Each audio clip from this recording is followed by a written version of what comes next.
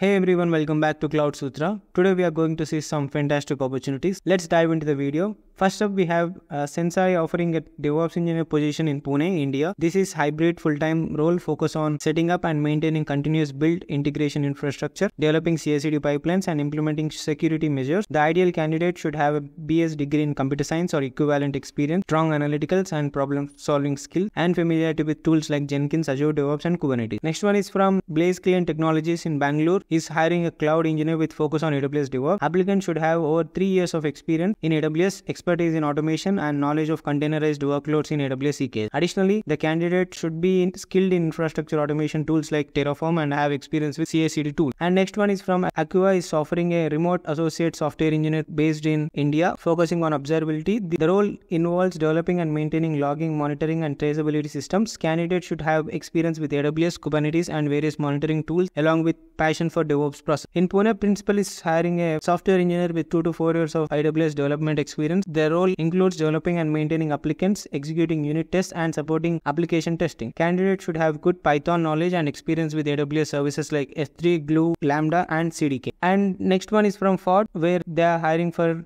GCP cloud tooling engineer in Chennai. This role supports Google Cloud Platforms, Cloud Composer and Airflow. Candidates should have strong Python skills, experience with GCP services and knowledge of containerization and orchestration tools like Kubernetes. Lastly, from Accenture is looking for a cloud migration engineer in Pune. This role involves assessing existing solutions and infrastructure, planning and implementing cloud migrations, and providing technical guidance. Candidates should have strong experience in database architecture, cloud technologies, and scripting languages like Python or PowerShell. That's all for today's episode. Stay tuned to Cloud Sutra for more exciting job opportunities and career tips in the tech industry. And don't forget to hit the subscribe button for more updates. Thank you. Have a nice day.